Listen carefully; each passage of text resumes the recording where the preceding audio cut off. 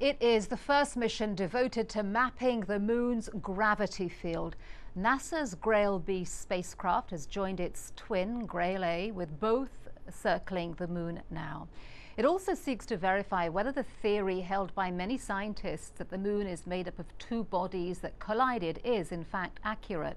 Many scientists describe the mission as the most important since humans landed on the moon. Well, joining me from Boulder in the US state of Colorado is Plait. He's an astronomer and a blogger for Discovery magazine. Thank you very much for being with us. What are some of the mysteries that this mission, do you think, will help unlock? Well, the whole purpose of the mission is to actually map the composition of the moon. GRAIL stands for the Gravity Recovery and Interior Laboratory. And what that means is that they're going to map the gravity of the moon to try to figure out what's inside of it. We can't get down into the middle of the moon, but by using these spacecraft, we'll be able to map what's going on underneath the surface and hopefully reconstruct the history of the moon. It is quite extraordinary. There have been something like, well, over 100 missions to the moon over the years. Why do you think that we know so little about it? In fact, some people have noted that we probably know more about Mars than we do about our nearest neighbor, the moon. In some ways, that's true. On the other hand, we live on the surface of the Earth and we don't know that much about the interior of it either. It's hard to get beneath the surface. And the Apollo missions weren't on the moon very long, and we really haven't sent that many missions there. So what this one's going to do is it's actually two separate spacecraft. I have a model of the moon here, and they're going to orbit the moon in basically the same orbit.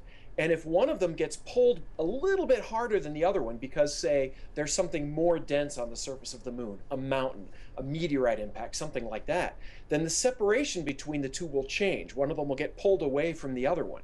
And by using that, by determining the distance between these two spacecraft, they'll be able to map out all of the structure of the moon and find out what it looks like underneath the surface. And how do you think that this will help future missions to actually land on the moon's surface?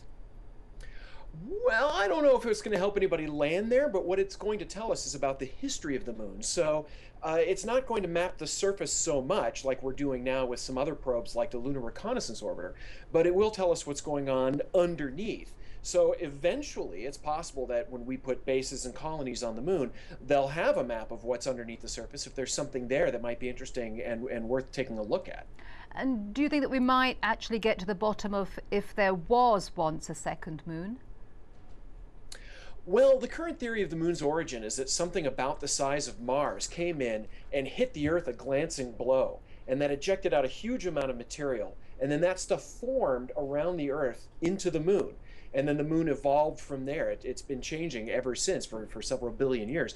And it's hard to say exactly what happened. We're pretty sure that's the scenario, but we don't know exactly how this happened. Did this second body that hit the Earth, did it coalesce into the Earth? Did part of it form the moon?